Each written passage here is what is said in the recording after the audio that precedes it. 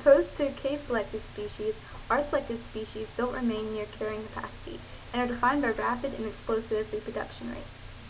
R species are also defined by short lifespans and short reproductive maturity, numerous reproductive events in offspring, and little parental care. They also have fast population growth rates. An example of an R-selected species is mice. Okie dokie.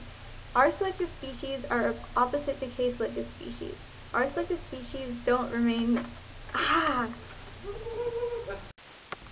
Bears, cats, and humans all grow up in comfortable environments and can therefore put more energy into reproduction.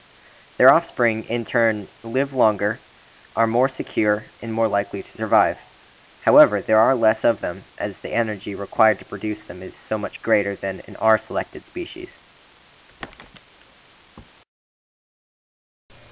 The competitive exclusion principle states that two species that compete for the exact same resources cannot stably coexist.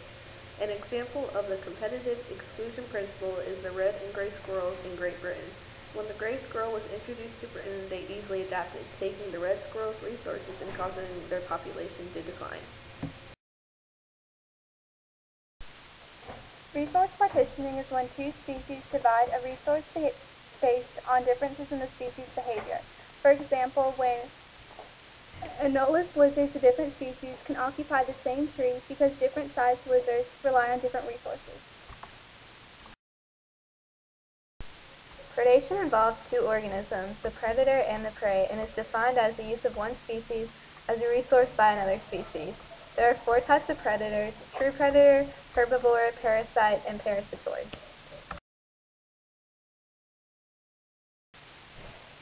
In the photo, a tomato hornworm is covered with cocoons of pupating braconid wasp. The braconid wasp is considered a parasitoid of the hornworm because it causes the hornworm to die as it pupates. Mutualism is a relationship where one species benefits and the other is unaffected. An example of this is when pilotfish eat the bacteria off the shark, which helps the shark be hygienic and the fish get food and protection. Commensalism is one of the symbiotic relationships. It occurs when one species in a relationship receives some benefit while the other is neither positively nor negatively affected. If this confuses you, think of it as 2 students. One student does all the work on an assignment while the other just copies everything. The first student is neither positively nor negatively affected at all by the second student's actions, other than being annoyed, while the second student gets free work. An epiphyte is a specific category of plant. They attach on bigger, stronger plants and survive on nutrients and water from the atmosphere around them. Epiphytes are not attached to the ground. Moss connected to a tree is an example of an epiphyte. Amensalism is when one species suffers and the other interacting species experiences no effect. An example of amensalism would be a big tree blocking the sunlight of a nearby plant. The tree is unaffected, but the plant is harmed because it doesn't receive as much sunlight as it should. A keystone species is a species that the ecosystem relies upon to remain diverse. Robert Payne coined this term in his research on ecosystems in the Pacific Northwest. After studying them in a controlled experiment, he found that 3 months without the disaster starfish, a barnacle took over 60 to 80% of the space that used to be dominated by the starfish. 9 months later, it was replaced by another barnacle and a mussel. Then it continued until less and less species thrived in that habitat. Some species even had to leave the ecosystem because of it. Without the disaster squid, the ecosystem went from 15 species down to 8.